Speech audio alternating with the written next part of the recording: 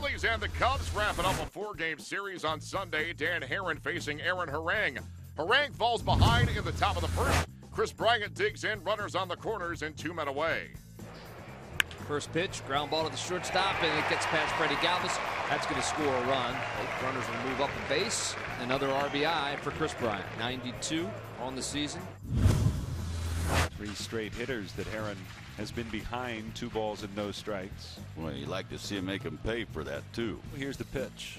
Swung on, grounded deep in the hole. Diving Russell can't get it. A base hit. Herrera around third. They're waving him home. Schwarber's throw is high and offline. It gets past Montero, the catcher. It's an RBI single and a 2-1 Phillies lead. Fowler lines that one into the right center field gap. Way out for it is Brian Bogasevic. Wow, what a catch by Bogasevic. That was a catch right there. He gets the thumbs up from Aaron Harang. Trust me, that is going on national TV later today. Altherr is a base runner with 1 out here in the bottom of the 3rd. That'll bring up Ryan Howard. Here's the 1-1. Howard swings and lifts one in the air to right field. Going back on it to the track and at the wall and caught. It just kept going and going and going. The and Energizer. Ryan Howard, his 22nd home run of the season. And the Phillies lead this one 4-1. It's 2 outs, 2 on, 2-2 pitch. Ground ball, chopper, second base. Charging it is Hernandez, who loses the handle.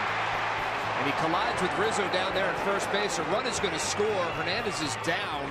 You see, Hernandez charges it and then just loses the handle and the transfer. Tries to flip it at the last minute and then the collision right there.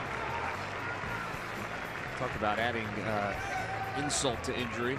Injury to insult, I guess, in that regard. And that is going to be the end of the day. Now, it does look like something involving the hand. Phillies with a man at third base and now 2 down. And Cameron Rupp will be the batter.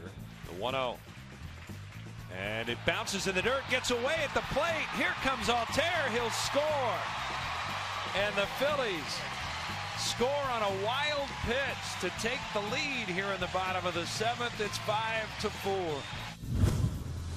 Phillies earn a split of the 4-game series with a 7-4 win. The Cubs now 4-3 on their 11-game road trip. Chris Coghlan tied a career high with 4 hits on the day and became the 2nd Cub this season to hit 2 triples in a game, joining Dexter Fowler. A no decision for Aaron Harang following 5 innings of 3-run ball.